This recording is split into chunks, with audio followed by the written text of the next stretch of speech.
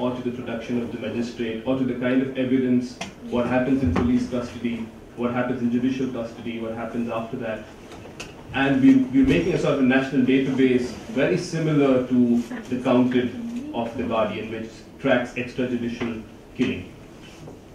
So investigation into who was the terrorist, or what is the terrorist act, what kind of evidence has the state come up, what are the patterns of prosecution, also led us, along with Manisha, to found the Innocence Network in India, where we are working for criminal justice reform at one level, where we're looking at specific laws, sections which are unconstitutional, trying to do advocacy, pushing the boundaries, trying to work around specific clauses. At the same time, trying to do rehabilitation of those who have been wrongfully prosecuted. So, very quickly, I'm going to make two main points here. Number one, around the 9/11 as an episteme, and number two, the construction of the terrorist subject. Unlike many narratives which locate 2001 as an epistemic moment in the national security posturing of the state, we argue that such posturing was available well before that in pre-colonial, in the colonial time as well, and also in independent India. In independent India, we have had a history of how the state has sought to criminalize democratic assertions, whether it's through TADA or whether it's through disturbed acts, and how political opponents have been kept in prisons and criminalized, and the state has sought to deal with such movements through criminal law. And mark sections of populations, identities, ideologies have been sought to have, the state has sought to exercise coercive control over them through criminal law. What did happen, however, in 2001, which is what we are arguing, is the Indian state's posturing synchronization with larger global trends. Of course, it was held by the former government that was there at that time. However, this synchronization happened even when the certainties that were available in the global context were not available in the Indian context, vis-a-vis narratives of Muslim militancy. So, what we are saying is that there's something forced about propping up of a narrative of Muslim militancy in India post 2001, and it is something in which the criminal justice system has played a very crucial role in it. There have been largely, if we have to see the trends post 1993 in terror prosecution, I would say the three main phases. One, the first being post 1993 cases, where the state is saying that these kind of terrorist activities were happening as a response to communal violence. That's the 7 years between 1993 and 2001. Al-Ummah in the south, 1993 bomb blast, some incidents in Delhi and in the north. In 2001, you see the coming of Porta, and you see the guilt by association, the prosecution around student Islamic movement, which was banned. And you see that for the next 7 years, the cases are largely around Simi, and the narrative of the state was such that it's a national movement which is supported by Pakistani organizations or funding or whatever it is. However, post 2008, you have the coming of the Indian Mujahideen in the scene, which is a very homegrown sort of network, according to the state, completely independent of these forces. And then you have in 2014 the coming in of ISIS, which is also sort of a little different from looking at legal cases, documents across this period, speaking to those who have been convicted, those who have been prosecuted. Largely, those who have been prosecuted have been acquitted of these cases, and it's very evident that the whole discourse of Muslim militancy does not stand on fact, but on prejudice. And while saying that, we are not saying that there has not been incidents where sections of citizens, including Muslim who have not participated in some sort of terrorist violence, but that the larger discourse is driven by prejudice and not facts. Within this, the construction of the how is the terrorist subject constructed as a category that is fundamentally different from the category of the citizen is something that we are essentially dealing with in this paper. Where the state's deployment of the charge of terrorism, and I don't mean just legal charge, or the very suspicion of it, puts the subjects through a battery of violence that denudes citizens of all rights or agency as citizens. Here it's we argue that law is not the source of the exception, but rather a manifestation, one of the many manifestations of the exception, which largely lies in the realm of the political. And that the violence perpetrated on the subject of the terror accused exists both in the realm of the law and outside it, where all institutions, the police, judiciary, the media, as well as the larger citizenry at large, comes together in the perpetration. That the violence in terror prosecution is not limited even by the extraordinary diluted procedures of terror laws, but actually exists outside of it also.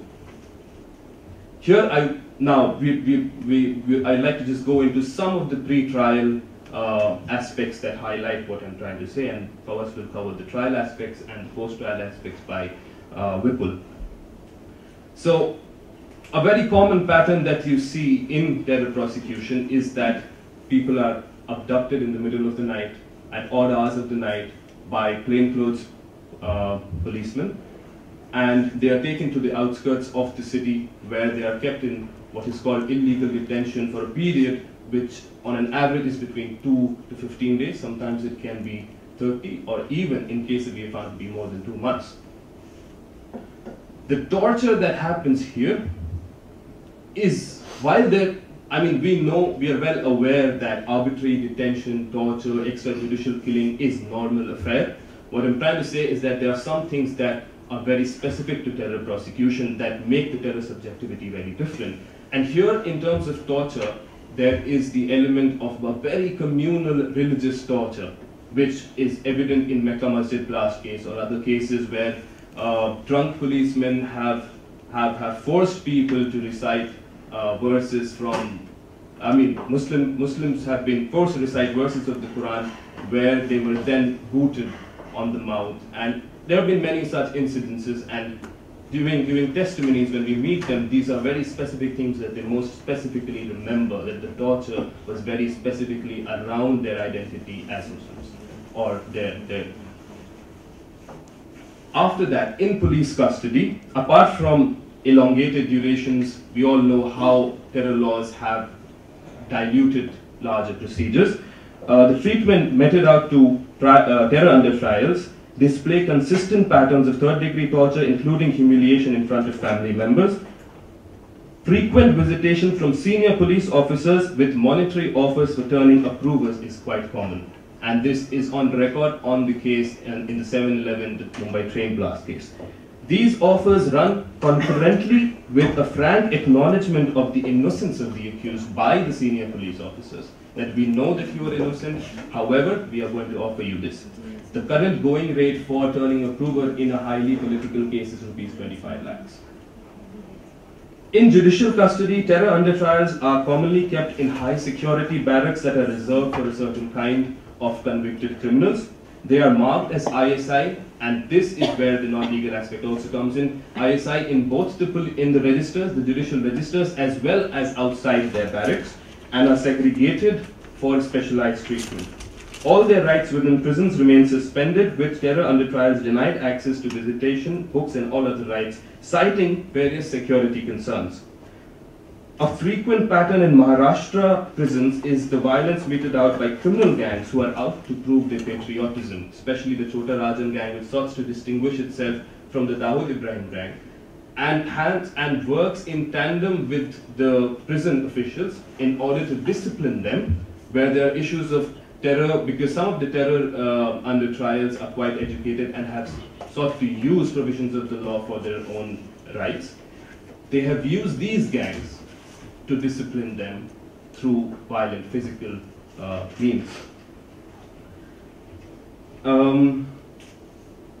but in the pre-trial, in police custody and judicial custody, these are some of the specific aspects. I would like now to invite Fawaz to cover some of the trial.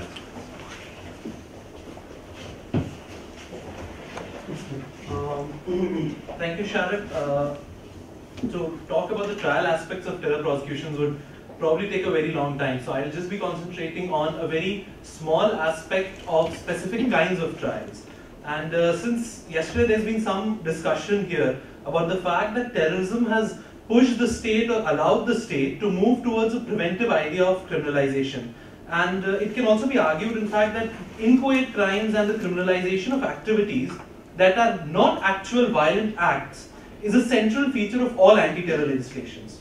And our study of terror prosecutions in Maharashtra actually seems to highlight this point.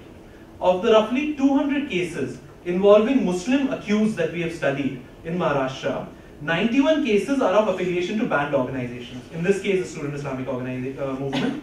And then there is a huge chunk of conspiracy cases where no actual violence has taken place. And the cases where the charges relate to acts of violence are less than 20. And these are mostly the high-profile cases like the 7/11 train blast, the 26/11 attacks, Malegaon, Ghatkopar, etc. On the face of it, the logic of this kind of criminalization seems to be very sound. Since terrorist acts of violence cause large-scale devastation, it's certainly worthwhile that to prevent them, and therefore organizations that propagate terrorist ideas must be banned and the so-called radicalization of youth must be prevented. However, when we look at how these cases actually play out, when we try to look behind the promulgation and operation of these preventive provisions, it becomes impossible not to question this logic and to ask whether this is the only motivation at play. I will be trying to look at the phenomena of guilt by association as a manifestation of this idea of preventive criminalization. Now, as we all know, Section 3 of the UAPA contains provisions that allow the government to declare an association unlawful.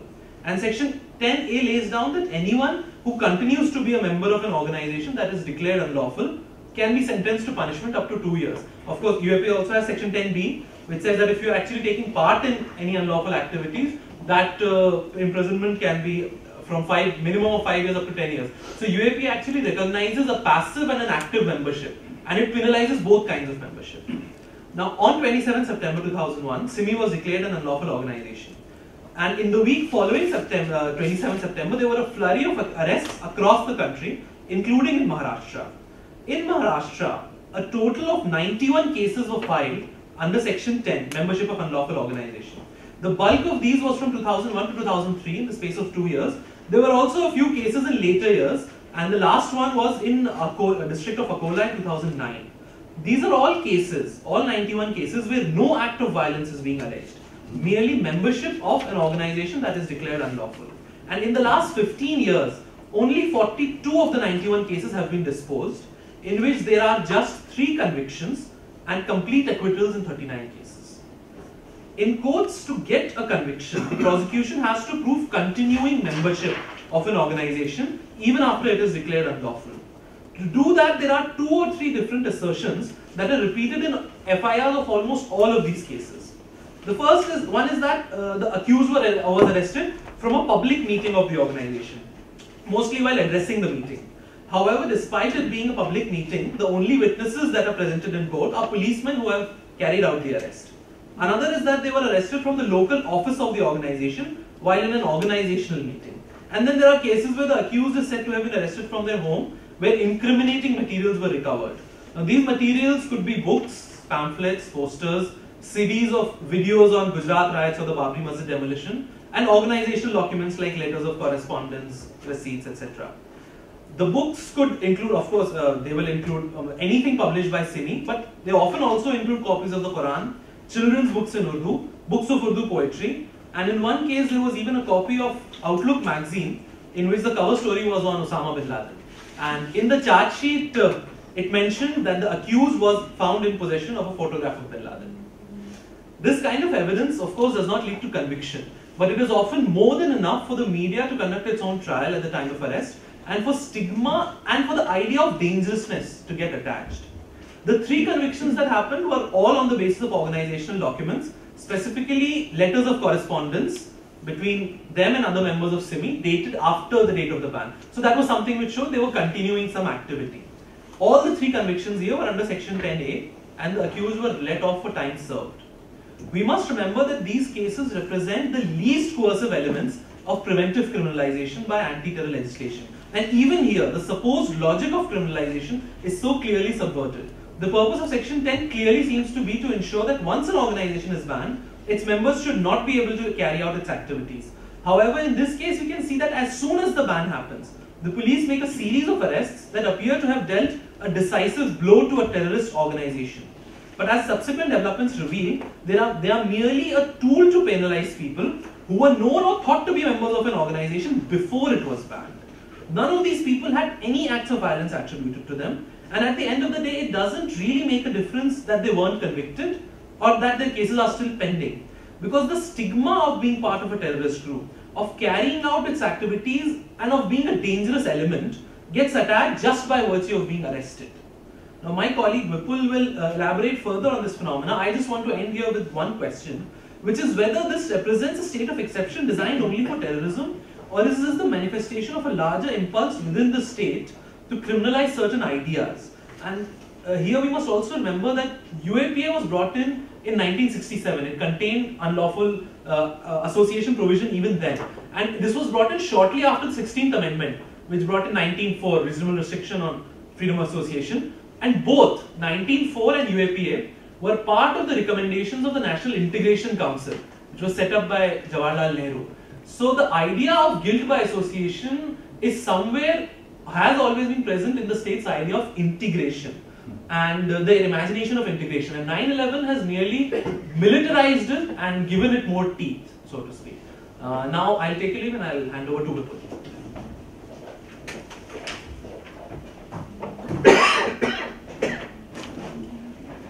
Good afternoon. Thanks, Sharif and Fawaz. Taking the discussion forward, I'll be talking about the post-trial phase of terror prosecution. A brief look at post-acquittal scenarios of innocence lay bare the extraordinary nature of prosecution, where many of the elements associated with terrorism, the stigma, the social and economic exclusion, and as a consequence, criminalization continue even after acquittal. One way of looking at post-trial phase would be looking at convictions and acquittals. I don't intend to get into a debate of acquittal and conviction, for the boundaries of acquittal, conviction, guilt, innocence, lightness, darkness are not sufficient to understand the complex problem posed by criminal justice system. This paper attempts to argue of how this is one-way system, where once someone is prosecuted, there is no way out even after the acquittal.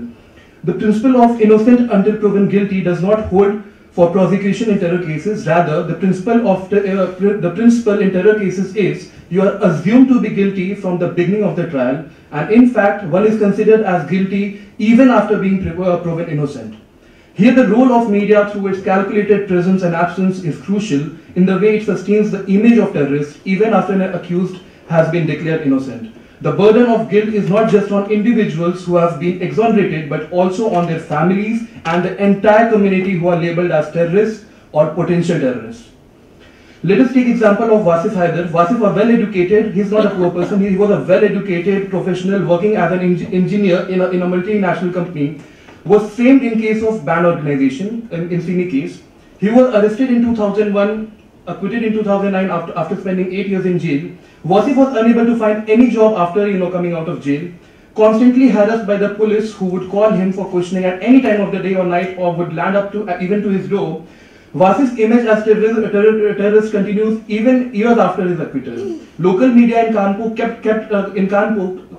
kept referring to him as terrorist even an year after he was acquitted. The report said that police was closely monitoring the normal lives of terrorists who has been released from jail, their phone records and source of income.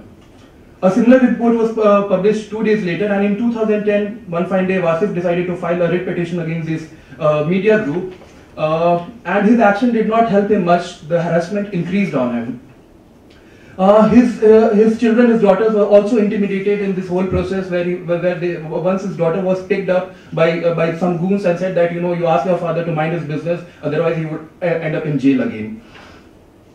With very local support, Wasif has had to, has been left to fend for himself. He has to continuously look at his family. He is not able to find job. His children also face the burden of holding the stigma of terrorists, because no children play with them. His daughters are called Atanki ki beti, and they have been dropped out of education system because he does not have job. Wasif's case is not an exception, but stigma, social boycott, and continuous harassment by police and media is a trend that emerges in almost all the cases. Wasif's case is reflective of social reality that is seen in the post-trial stage in almost every case where the person has been exonerated by law. While conducting social audit of terror cases in Maharashtra, the exonerees in every case shared in their testimonials of how they have to report to police station on weekly or fortnightly basis. This happens in almost all the cases. A procedure which has no basis, this entire procedure has no basis in law. In many cases, this process continues for decades after their acquittal.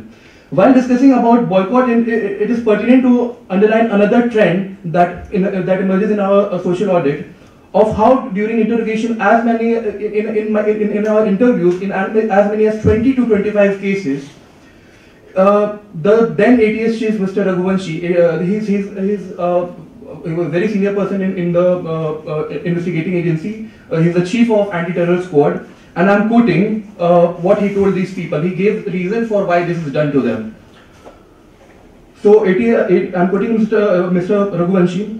We know that you are neither a terrorist nor capable of planting any bomb, but your religious ideas are a bomb in itself, and we are prosecuting you to ensure that you are socially boycotted. This ATS chief saying very directly, unapologetically.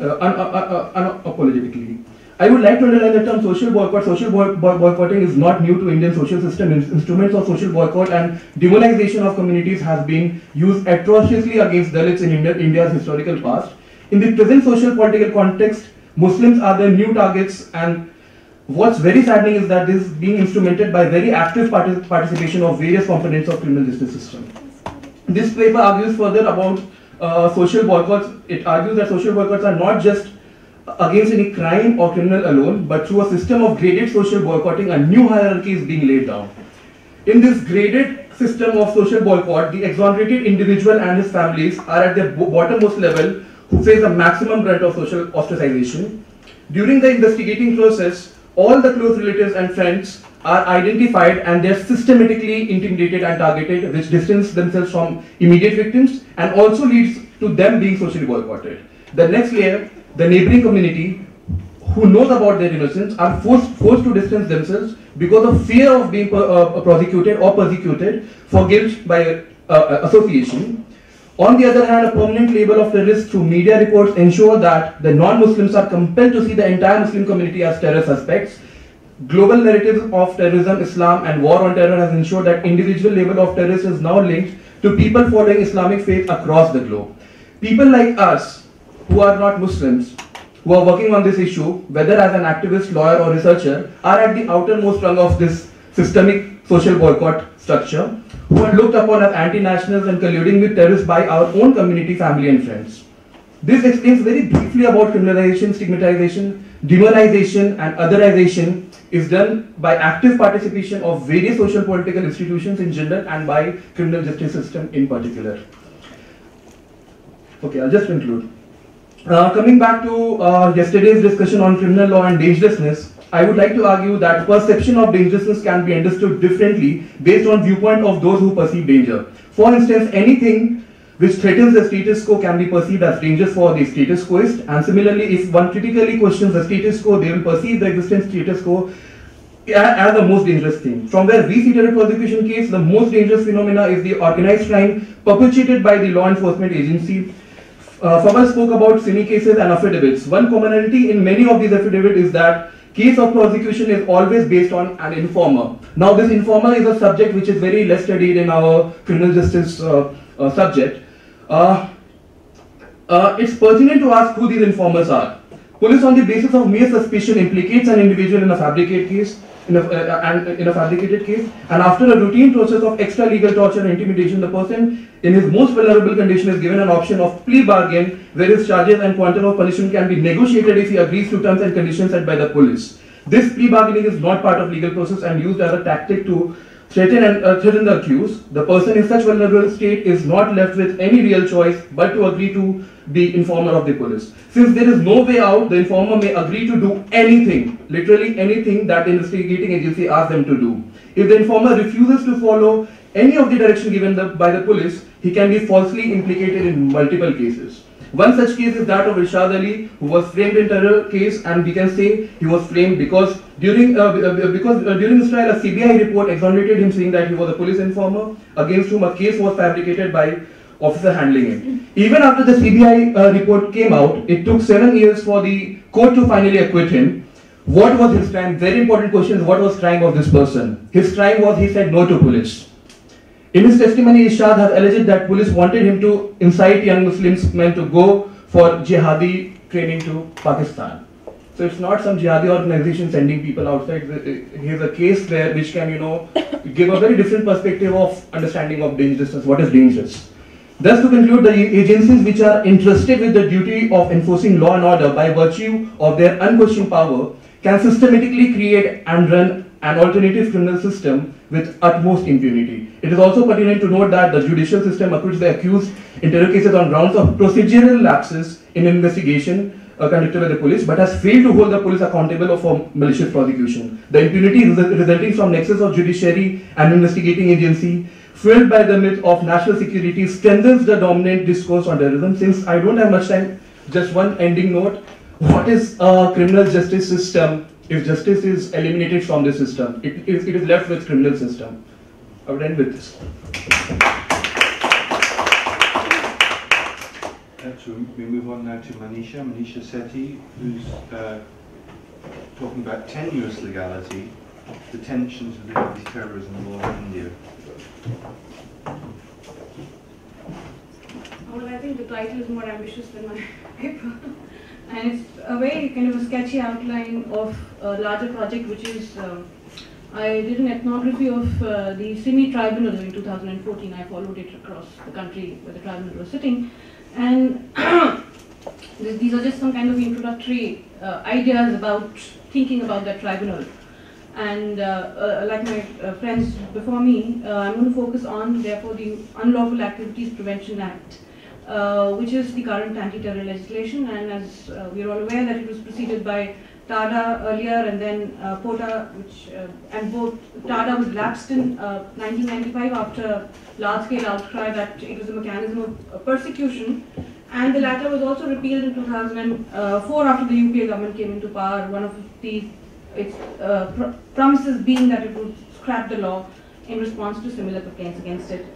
So while scrapping POTA, there was a simultaneous fortification of UAPA. Many of its provisions absorbed kind of wholesale through amendments into UAPA in 1967. So UAPA is a law which exists prior to both TADA and POTA, which was promulgated in 1967. Fawaz mentioned about the National Integration Council, but that's right, and we also must remember that UAPA was brought into the parliament thrice before it was passed. I mean, twice it was withdrawn because there was a great deal of opposition to it. In 1967 it was passed, and remember that it was in the aftermath of you had the China war, you had the Pakistan war, and you had a kind of internal emergency already in place. One talks about emergency, Indira Gandhi's emergency, but remember that we already had a period of emergency where the Defence of India rules were fortified, and the whole idea of unlawful associationship was already in circulation at that time.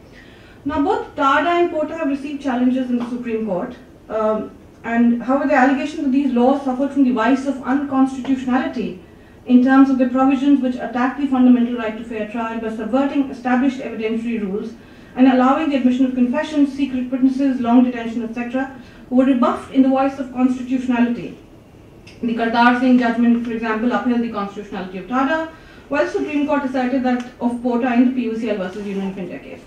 In Kartar Singh, the Supreme Court affirmed the constitutional wholesomeness of the Act by introducing some safeguards in the recording of confessions and by recommending a quarterly review of cases. The adoption of these safeguards as statutory provisions in POTA was hailed as a great advance and testimony to the will of the legislature to ensure a check on the abuse of executive power. However, the gap between the promise of rights and the legal erosion of these rights through these laws was too great to be filled. So, what basically I'm trying to do is to examine this, gap or lag between the formalistic legality of UAPA and its actual effects, which can be patently unlawful or even illegal. And I'm going to look at, as I said, UAPA was amended and provisions of quota were brought in, but I'm not focusing on the terrorist sections of UAPA, but only looking at the unlawful association section, which is section 3. So UAPA, it basically says that an organization can be banned by declaring it as an unlawful association under section 3(1) of the UAPA 1967. And action under this can be taken by the central government for activities or objectives which are secessionist or which are punishable under section 153, that's promoting enmity between different groups, or 153B, imputations, assertions prejudicial to national integration of the Indian Penal Code. So the Act, the UAP itself, claims for itself objectivity and due process, unlike TADA and POTA, where you had, admission of confessions and so on, or unlike the CLA 1908, which by executive fiat could declare associations as unlawful. So here UAPA says that it is an objective law filled with due process, because the status of a judicial, and it says that there is a judicial determination which happens alongside the banning, which distinguishes it not only from preventive detention laws, but in fact places it at a plane superior to it. A distinction is drawn by the Supreme Court in the Jamaat-e-Islami case. As you're aware, in 1992, after the demolition of the Babri Masjid, the RSS was banned under this, but simultaneously, for some strange reason, Jamaat-e-Islami was also banned alongside. And the ban on the RSS was lifted almost immediately by the tribunal, whereas the tribunal which adjudicated on the ban on Jamaat-e-Islami upheld the ban. Now, in the Jamaat-e-Islami case, it's interesting that the council with the government said that UAP is a preventive detention law, that it is not a judicial determination of causes for banning, it is simply a preventive detention law.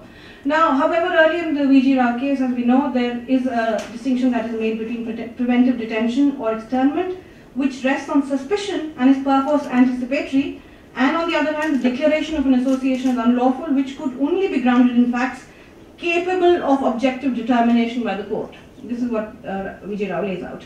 Now, so UAPA claims for itself this kind of status, saying that we are going to judicially determine whether there are grounds to ban an organization, and the provision of the serving of notice specifying the grounds, disclosure of the facts on which they are based, the adjudication of the existence of a sufficient cause by the organization so declared unlawful, hold out the promise of procedural fairness, as well as a guarantee that restrictions imposed under UAPA would be reasonable.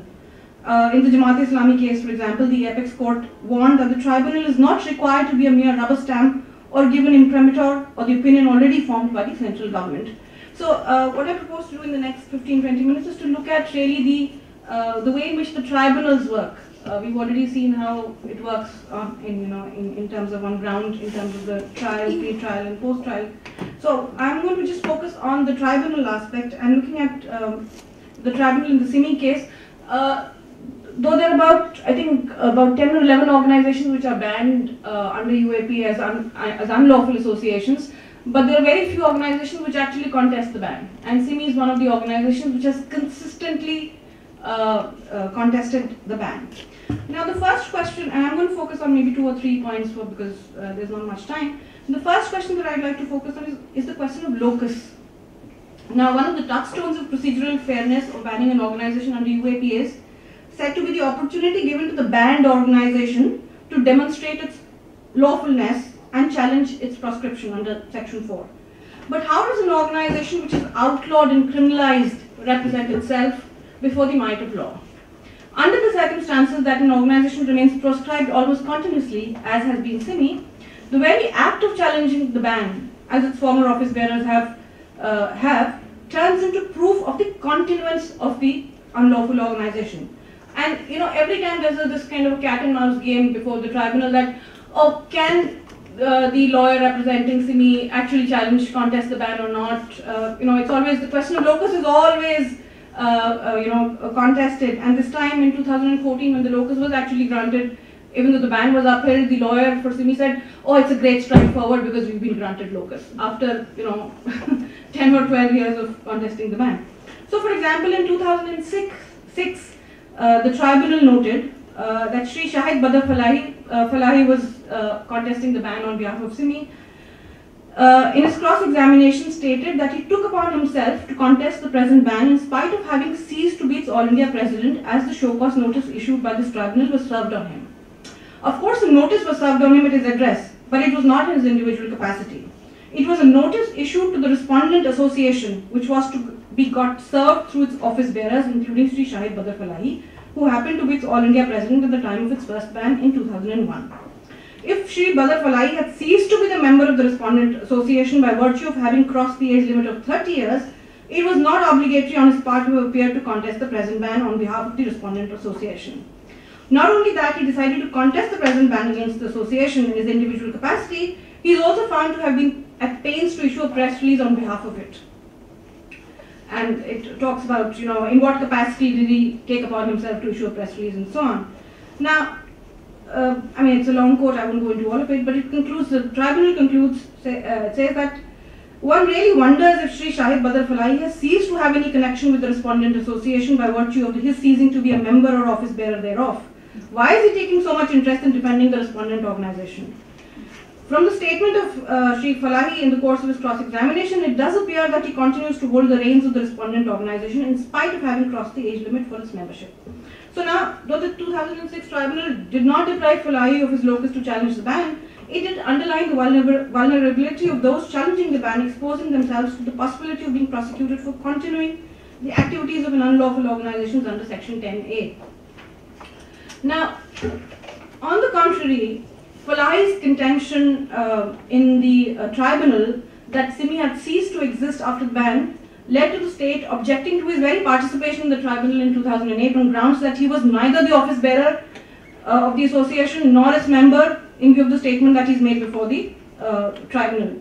It urged, therefore, that Mr. Raja, that is, the lawyer Jawahar, has no locus standi to contest the prohibition or to cross-examine the witnesses.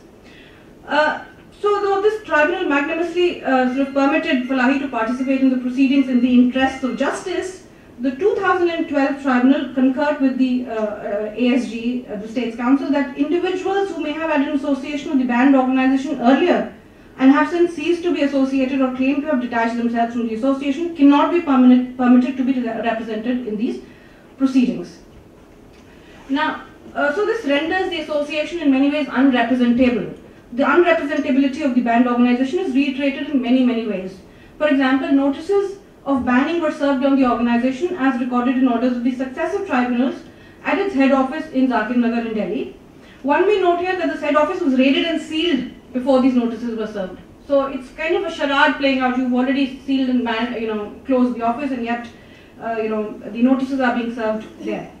Now, in contrast with the reluctance of the state to allow erstwhile members of the organization to challenge the ban in the tribunal, notices have been served to several people at their addresses to appear before the tribunal if they wish to challenge the ban. Indeed, the 2014 tribunal noted that it has received a number of representations claiming that notices issued to them should not have been issued as they were neither members of SIMI nor were they involved in any of their activities, and that no case had been registered against them. So, on the one hand, not allowing the members to challenge the ban, and on the other hand, serving notices onto others. Now, the second point that I wish to talk about a little bit is the grounds for notification, because the whole idea is that it is all it's not arbitrary executive fiat. It's all there are first facts, and then on the basis of those facts are the grounds, and on the basis of the ground the notification is served and the organization is asked to show cause.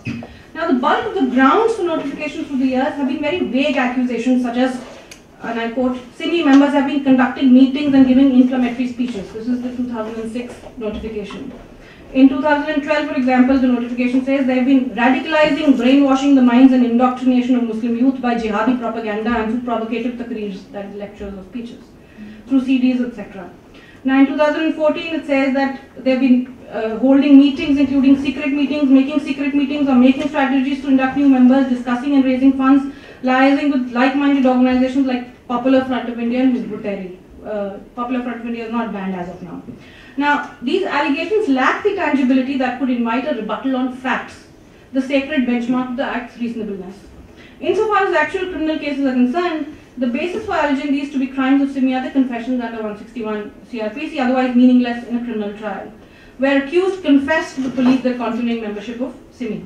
Now, the admittance of confessions as evidence of simi's existence, now by the clandestine and underground organization, including indulging in acts of terror, has been challenged consistently in every tribunal, as has been the slipping in of sealed and secret material presented in almost every sitting of the tribunal as conclusive proof of the robust pace of the anti-national activities of the organization. And this I noticed, even in the tribunal, every single sitting of the tribunal, there would be, a home ministry guy coming in with huge sealed packets, slipping them to the, judge who was overseeing the tribunal, and of course the counsel for the organization had no access to the secret sealed material.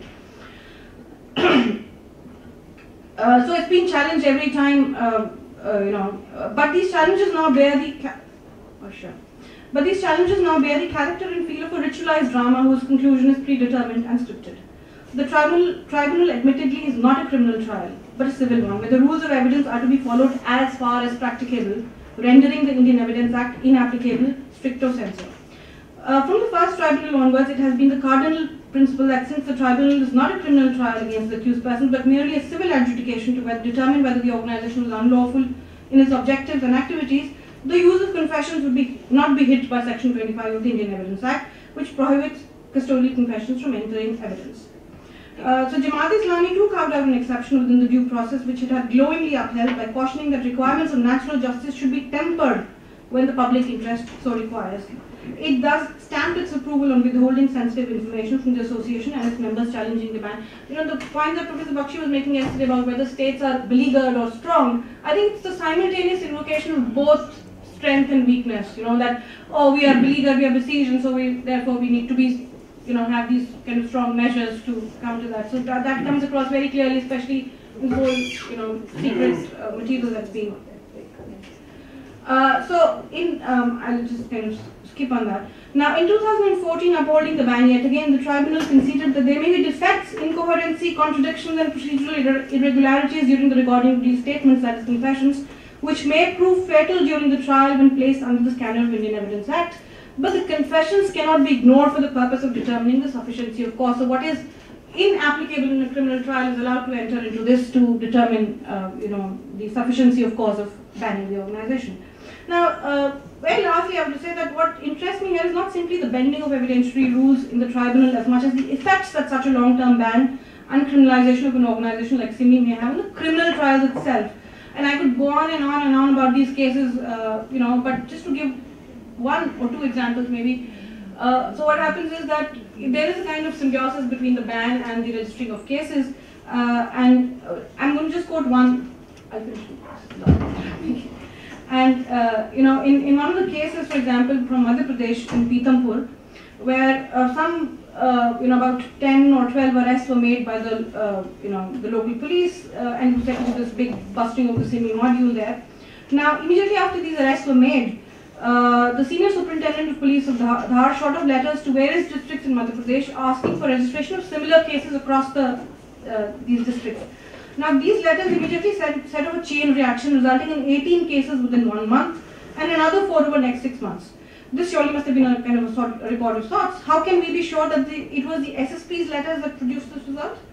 Not only do some of these cases so registered make an explicit reference to this letter, for example, there are various FIRs that one can refer to, but the investigating officer of the case, BPS Parihar, himself produced 18 of these letters in the SIMI UAPA tribunal in 2010. So you have this on the one hand, the continuation of the ban, based on these continuing registration of FIRs and the cases being decided then. Prabha spoke about acquittals, but in many places outside the glare of media and civil society activists, you actually get a high rate of conviction in these cases. For example, in this Pithampur case where recoveries had been shown from one person and the recoveries were challenged by the accused, and I'm quoting the court, the court says that nothing documentary has been placed before it to prove their guilt. However, this does not have an adverse impact because it is not usually possible to find such proof. One cannot in fact expect or desire formal proof. This is the Sessions Court convicting somebody under UAPA. So, the desire for proof has already been thrown out of the window as well.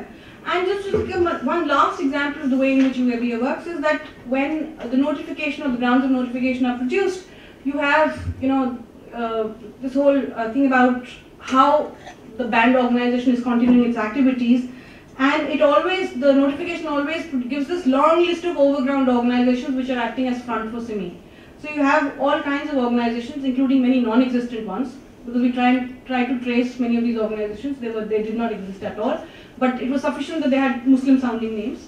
But also many organizations which are perfectly legal. The Khair-e-Ummat Trust, which is a charitable trust, Popular Front of India, which is not as of now banned, but which could be banned any day.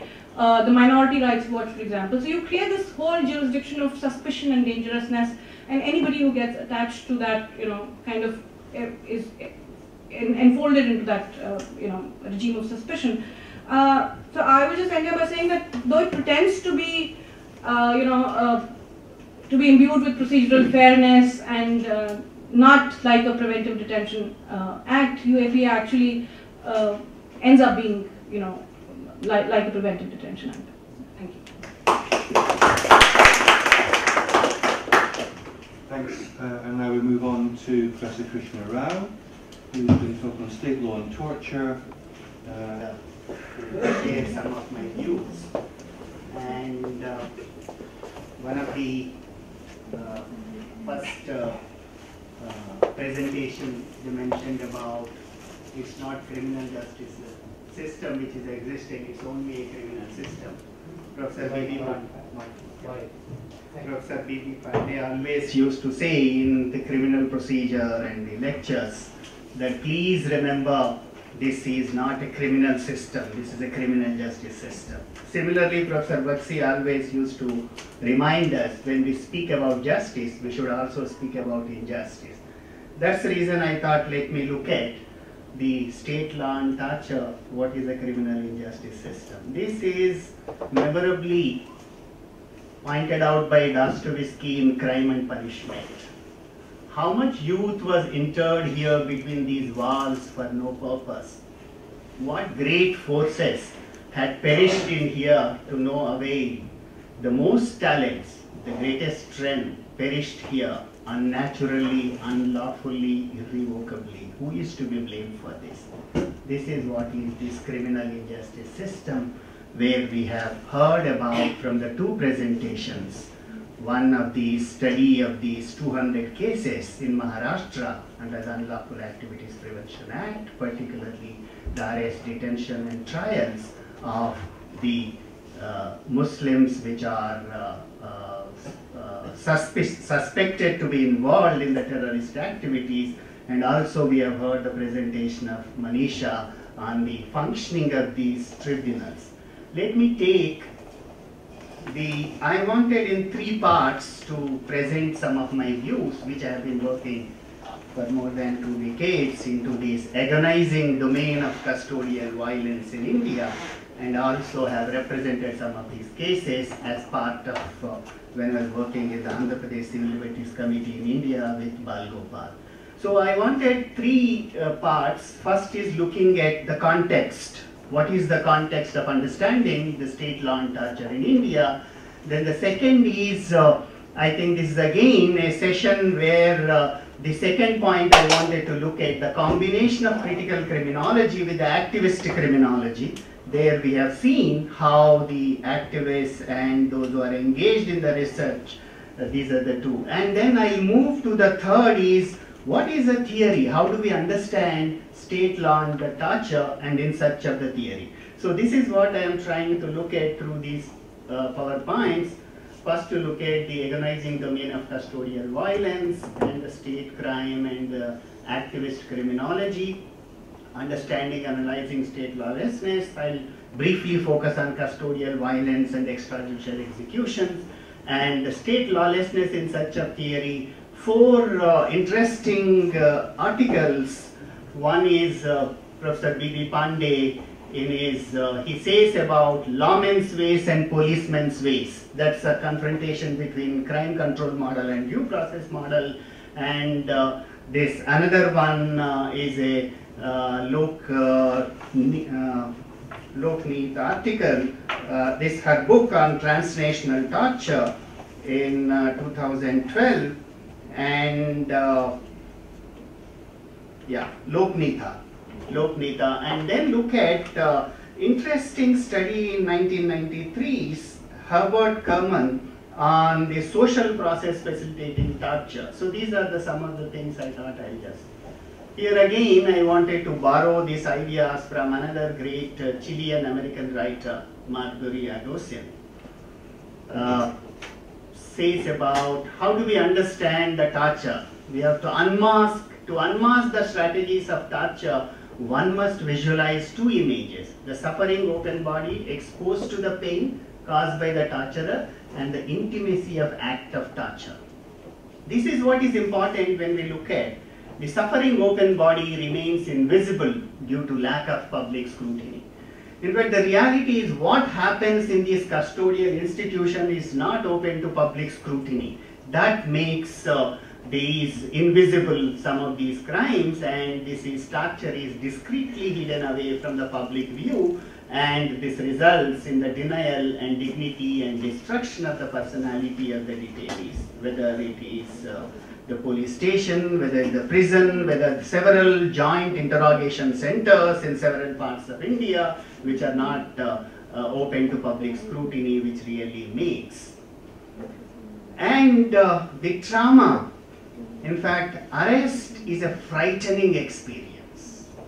In fact, and arrest of a petty theft, you imagine, arrest of a terrorist or suspected terrorist, arrest of a left-wing extremist is a much more harrowing experience. So this, a detainee undergoes a trauma, and from the beginning of the arrest, detention in the police station or any other custodial institutions, and some of the studies have pointed out that these phobic reactions, when a person enters into the police station, undergoes several phobic reactions, and sometimes unable to withstand that pressure may also result in easy death.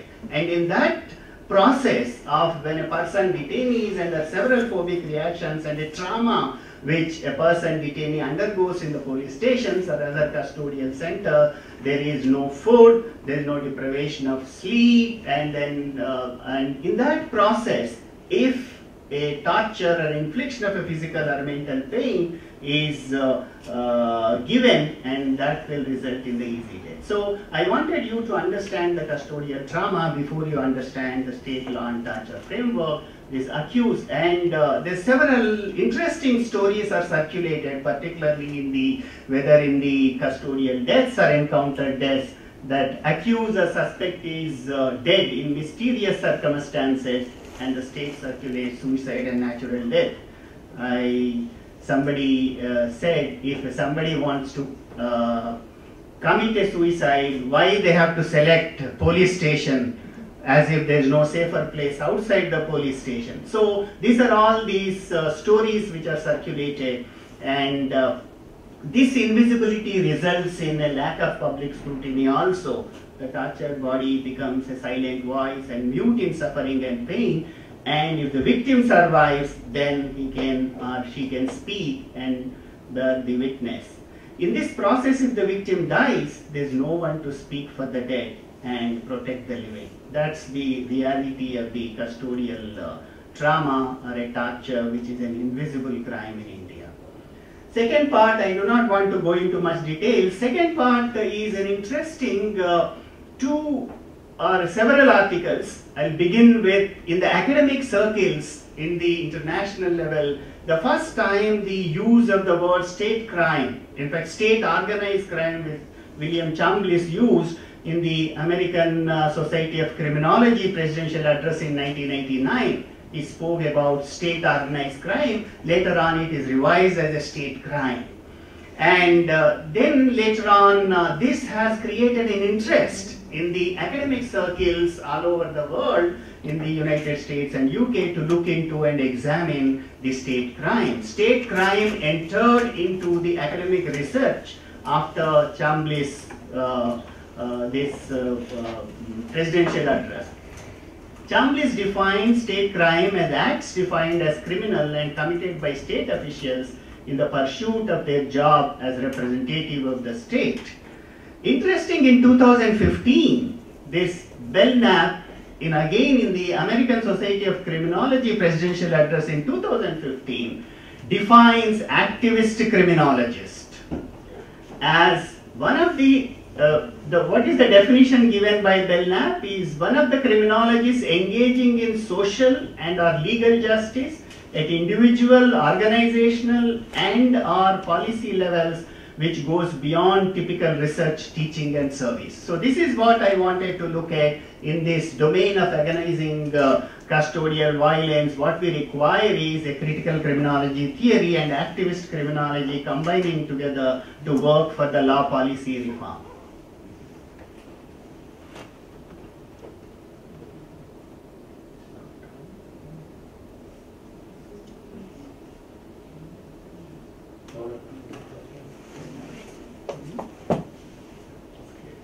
Anyway, I say more in my crisis book. Yeah. Before Chambliss. Chambliss, yes. Before Chambliss. Before Chambliss, yes. What she said. Yes. Before Chambliss, I'll come to the Indian, in the Indian context, the 1969, 1970 onwards, the state crime, issues of state crime, human rights groups started, even before Professor Upendra Bakshi, state lawlessness in India. State lawlessness in India, this 1970s onward, this is Andhra Pradesh Civil Liberties Committee in Andhra Pradesh, Association of Protection of Democratic Rights from West Bengal, Committee for Protection of Democratic Rights from Maharashtra, and People's Union for Democratic Rights in Delhi, and People's Union for Civil Liberties.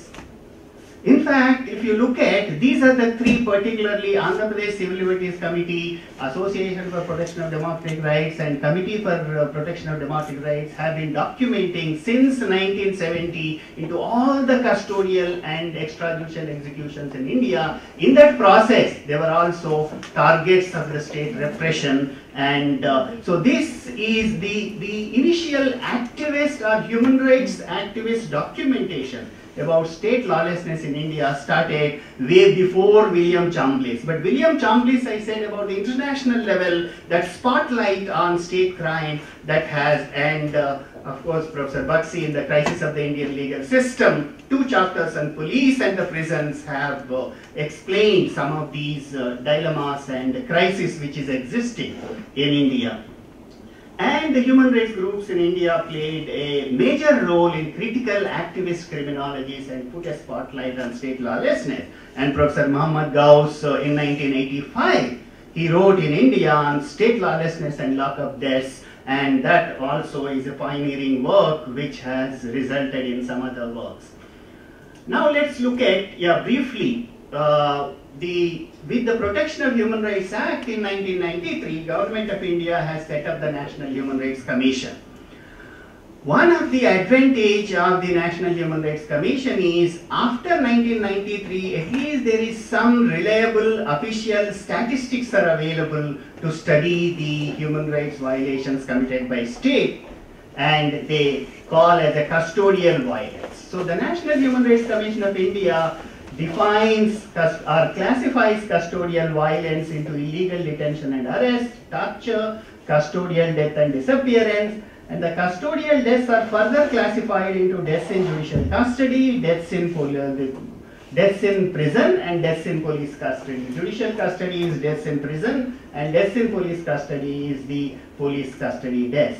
And extrajudicial executions, which are colloquially called as encounter deaths, have been added into human rights violations of NHRC's the data in 1997. In 2003, they have added another category, the deaths in defense and paramilitary custody.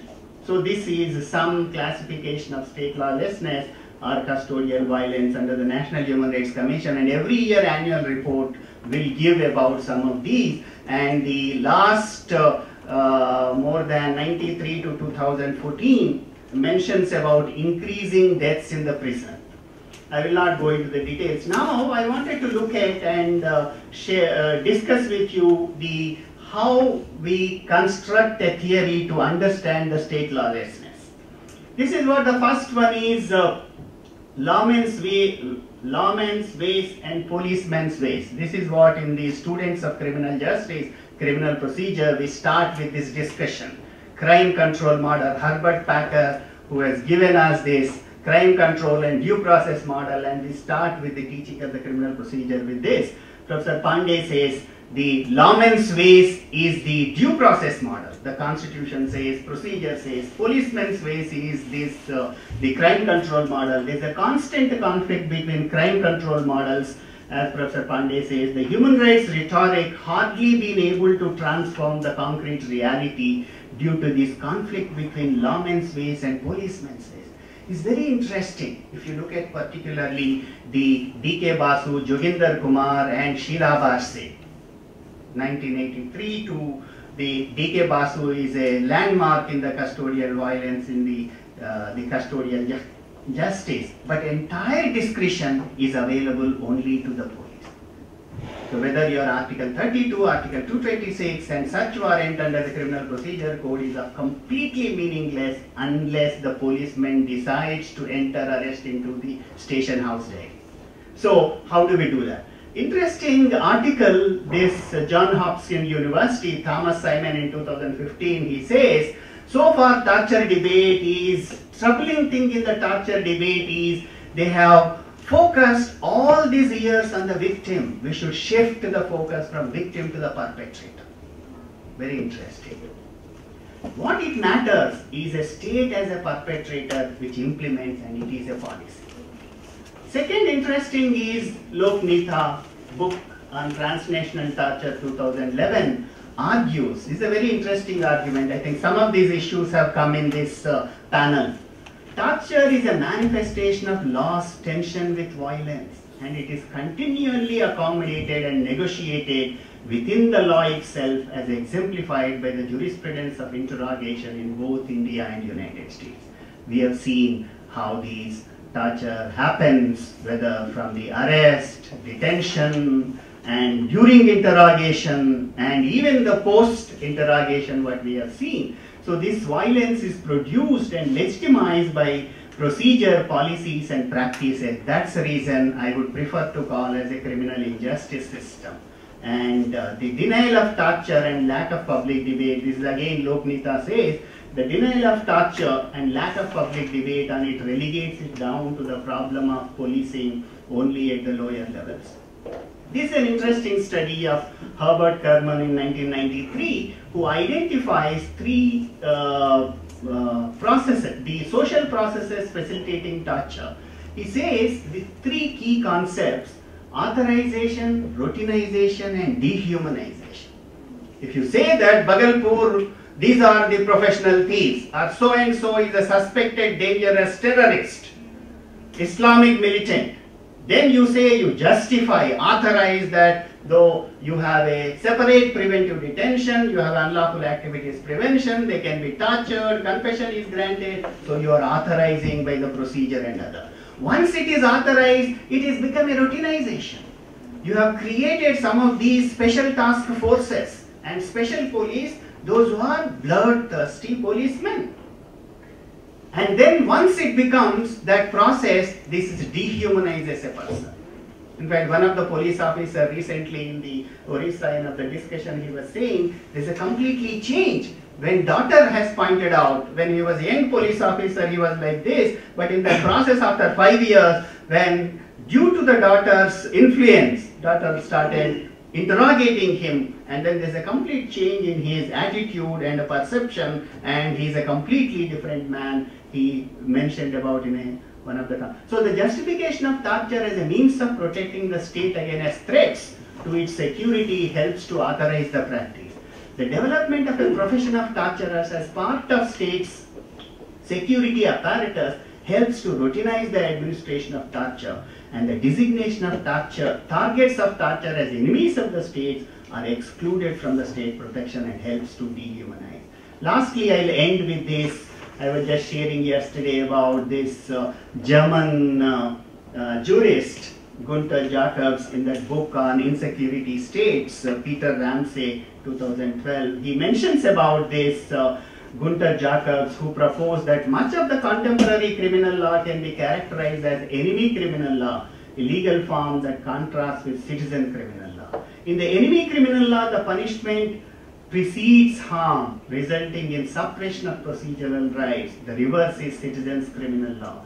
It separates dangerous from law-abiding and advocates punishment proportionate to crime. Thank you.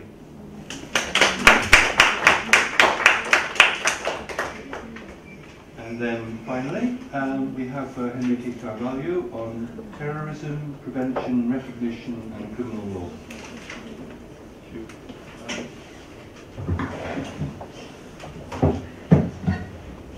Let's say this is a really good panel. It's a tough act to follow. So I think I'll do my best to try and maintain, because this is based on a paper that I wrote years ago, and only recently I revisited it a bit, and it's quite a theoretical paper. Most of it is about Hegel, but what I'll do is I'll spare you from talking about Hegel, yet another dead white man too much, and I'll try and put it in. Do you like Hegel? Ah, good. So I'll try and put. Well, I'll talk a little bit about Hegel, but I'll try to put that more in context with the discussion. Right? So I'd like to start actually from where the last presentation finished. So there is this interesting argument by Gunther Jakob, this idea that you can see two types of criminal law, enemy and citizen criminal law, and contemporary criminal law looks mostly acts like enemy criminal law. And I'd like to start by saying I don't like this distinction. I think it's very problematic for two reasons. First, in my head, there is no citizen criminal law. This doesn't really exist. This is an ideal in the mind of many jurists, but the subject of criminal law is never a citizen, or never treated as a citizen. It's mostly, at best, if we want to use that really the favorite place of criminal law scholars, but which actually represents a tiny part of the criminal justice process, which is the trial. So if we really idealize that moment of the trial, even there, the subject of criminal law is at best a conditional citizen. So citizen criminal law is an ideal, very nice ideal, but doesn't really exist. And therefore, enemy criminal law is an oxymoron, right? Criminal law, the criminal part already denotes hostility, right? So in this paper I recently co-authored with a colleague from sociology department at Warwick, called Why Punishment Pleases.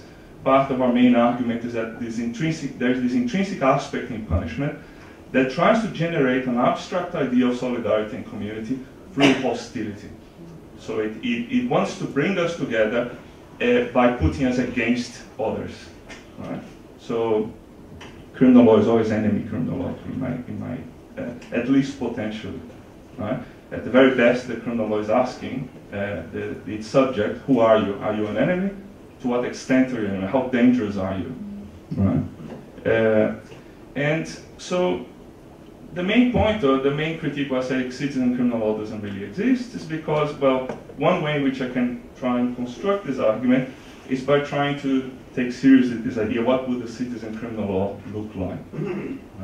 And in this paper I interact with the work of this philosopher called Anthony Duff, which I think is one of the most sophisticated accounts of what's involved in this ideal of citizen criminal law. And for him, citizen criminal law would need to be a communicative process. So at the core of the idea of citizenship, of respect for the subject of criminal law, is this notion of communication. So the criminal law should communicate, should dialogue and with its subject. And in need to do so, it needs to be a reciprocal engagement. And at the core of this idea of reciprocity is the notion of recognition. So the criminal law can be communicative as long as it recognizes its subject as a rational agent, as a citizen, as a member of the community with whom we want to communicate. But obviously, in his own theory, he himself admits that his idea of communication, although he really wants to contrast it with what he calls a problematic idea of expression, there's this notion that criminal law expresses something, expresses a moral message, symbolism, etc. And he says, no, expression is too one-sided. We need to seek to promote communication. But then, as the deeper we get into his description, the more we notice that this idea of communication doesn't really live up to the expectations that he creates when he talks about recognition, reciprocity, etc. Because this communication with the subject already starts from a very specific judgment that this person is being accused of doing something wrong.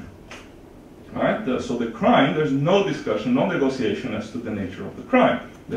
There's no opening for the criminal, for the defendant, to try and explain what he did or she did, what she did.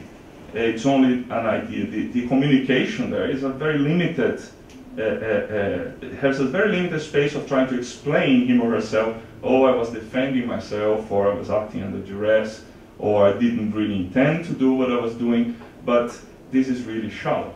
Right? That's why Duff himself concedes that what's happening in the criminal trial, in the criminal process, is at best forceful moral communication.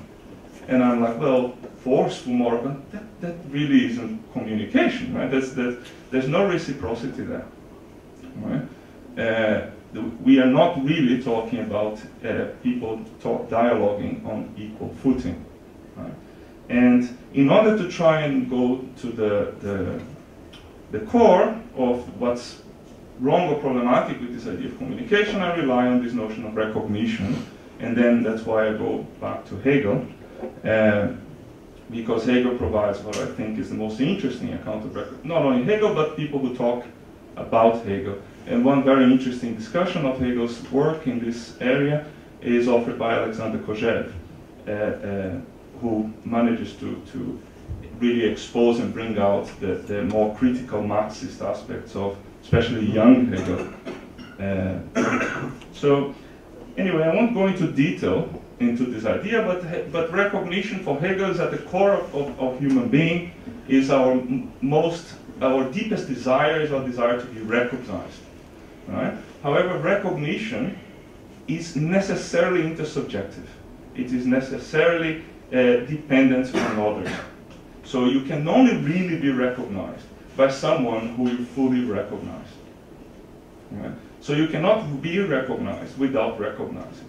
So there is this deep aspect in recognition. Recognition is necessarily mutual recognition. Right? And that's precisely what's not happening in criminal law. Right? So how is it that liberal theorists manage to talk about this idea of recognition, equality, autonomy in criminal law? Well, there are, if you look at Hegel's work especially, and try to use it as an interesting way of thinking about law in itself, I guess we can say that there are three ways in which recognition can be seen to exist in this process, in this framework. One is as an assumption. I think that's the main place of recognition in liberal theory especially. We assume we're all equal.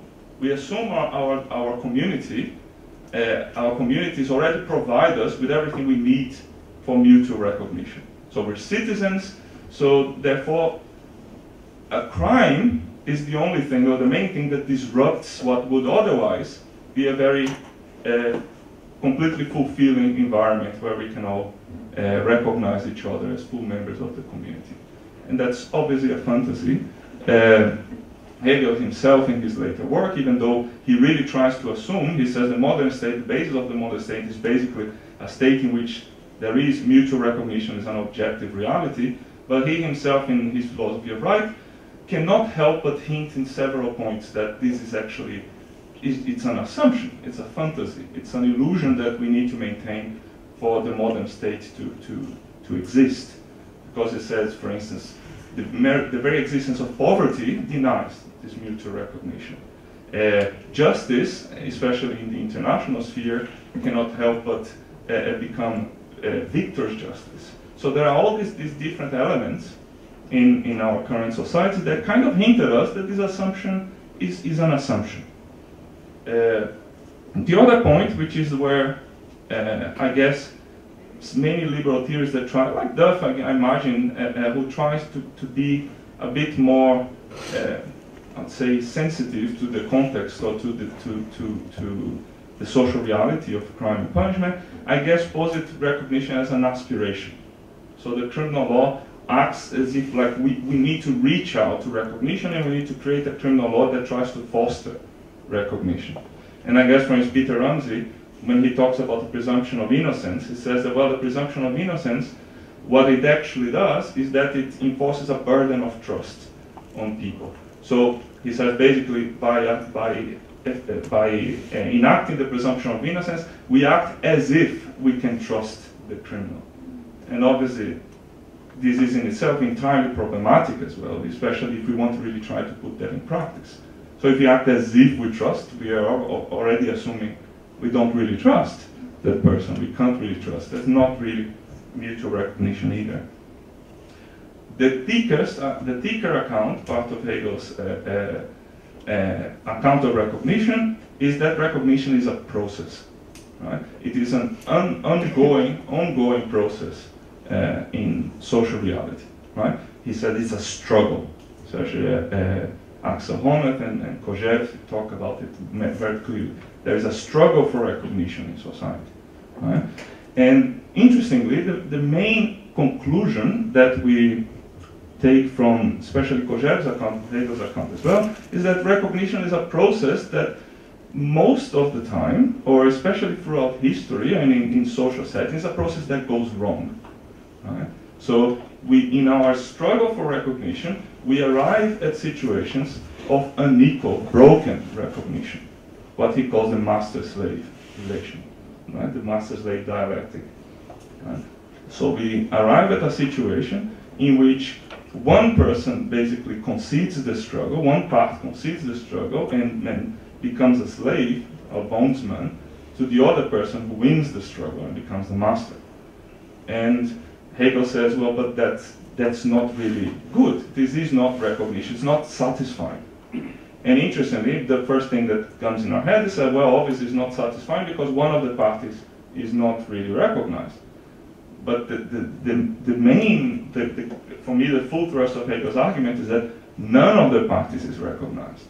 What the master receives is nothing. It's an illusion. It's an illusion of power. It's not really recognition, because it doesn't fully recognize the other party. So he's never fully recognized in return.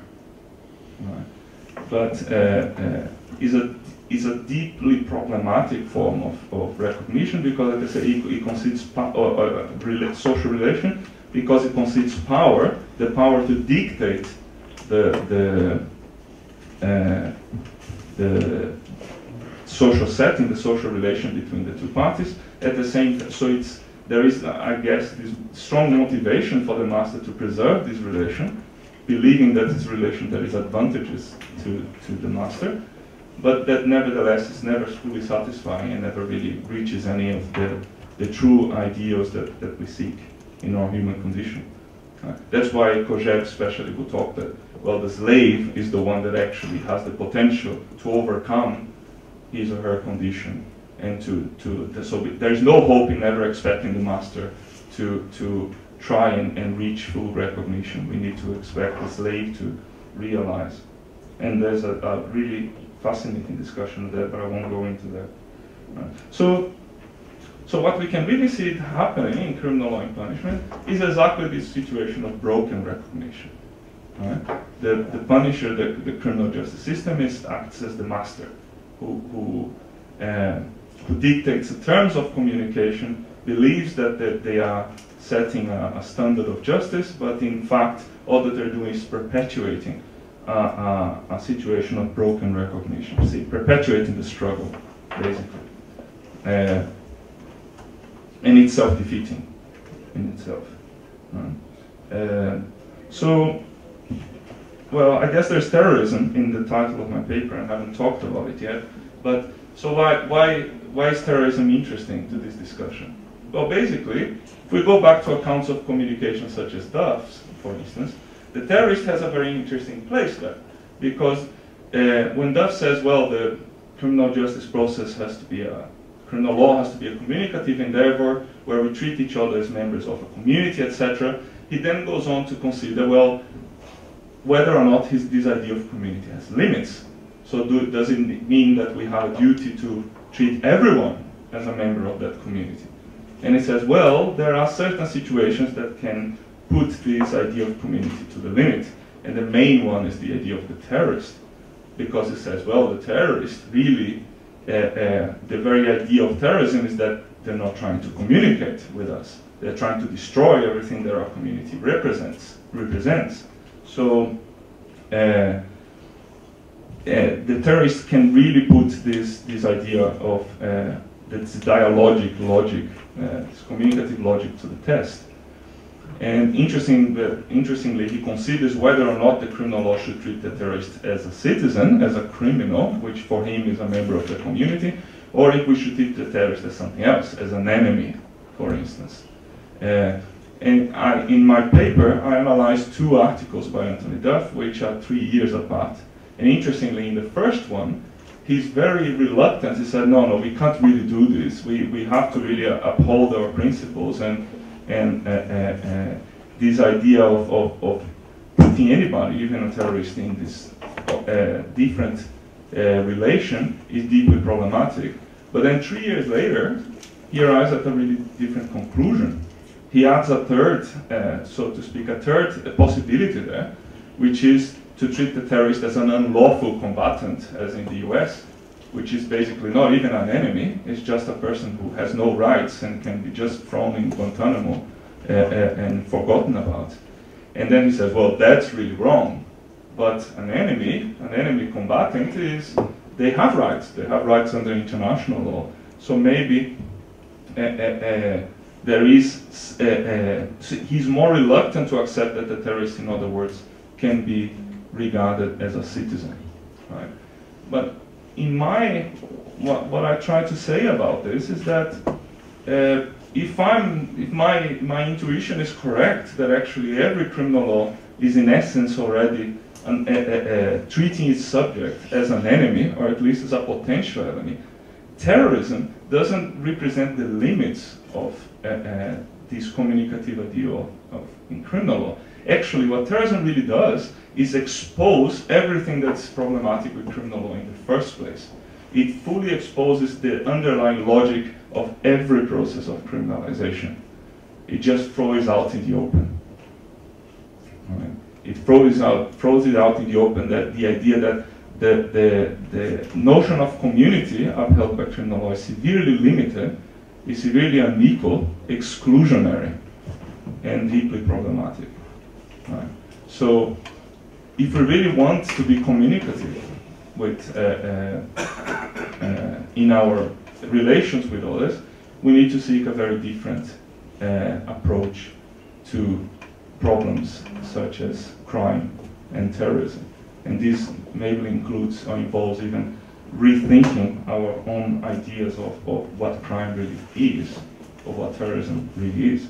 And I won't go into detail now. How much time?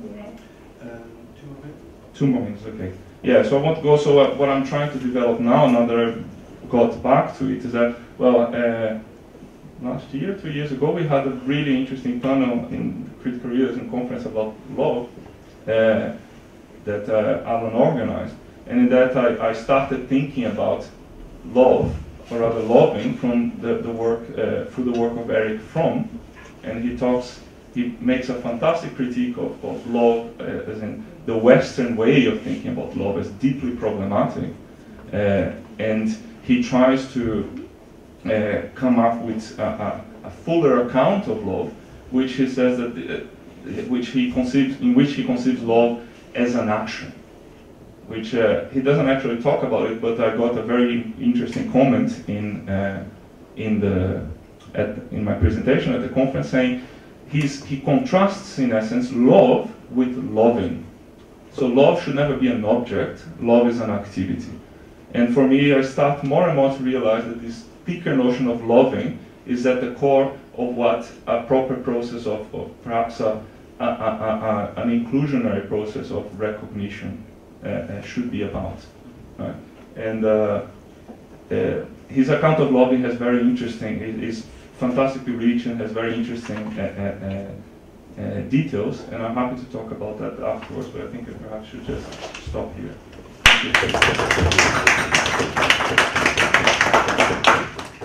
Well, I just want to say first of all,